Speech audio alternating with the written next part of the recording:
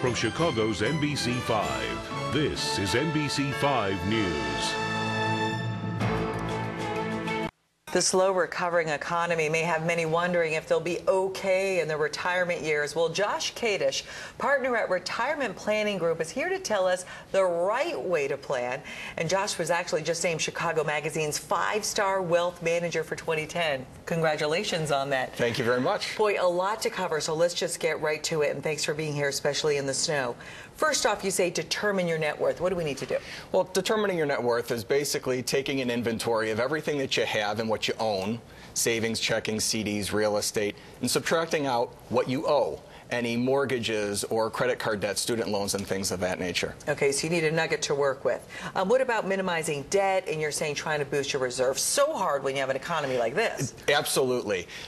Minimizing your debt, certainly going into retirement, you want to make sure you don't have a lot standing over your head. So trying to reduce the amount that you owe is extremely important. And as you're entering retirement, we also want to make sure that you have enough cash on the sidelines to make sure that you can pay for any unforeseen expenses. Okay, and what is the key way to reduce your debt, especially later in life when things may be changing income-wise?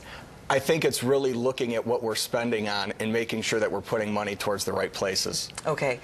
What about refinancing a mortgage? You've been in your house a long time. What do you do? You know, interesting. A lot of people don't realize once you stop working, it's very difficult to get a mortgage. So while you're still working, look at considering refinancing because you may be paying higher rates or not be able to get a mortgage in retirement. Okay, and as you move toward these years, why and how do you revise any strategy in terms of investing? Well, the way that you managed your money the first 30 years during your working years is much different than the next 30 years when you're going to be focusing on how you get income from those investments. Okay, so the key thing, the first thing you want to do to tackle that area would be? I would say revisit your risk and revisit where the money is going to be coming from. Okay. You say review your estate plan. Review your estate plan. This is protecting what you have while you're here, wills, trusts, in the event you are incapacitated, maybe having durable powers of attorney for property and health care. These are documents that can help protect you and your family while you're here and make things a lot easier in the event you're not. And you absolutely have to have one, correct? Absolutely. Okay. What about the big picture? Where do you want to think about where you're headed at this point? I think you have to take an inventory of first where you are and where you want to get to. So think of it kind of as a roadmap. The big picture is I need to get from here to there, but I really need to know specifically for my situation how much I might need and how I'm going to get it. I guess write it all down. You need that map. Just like when you're going anywhere, you need the map or GPS or whatever it is. And what about the whole budgeting idea?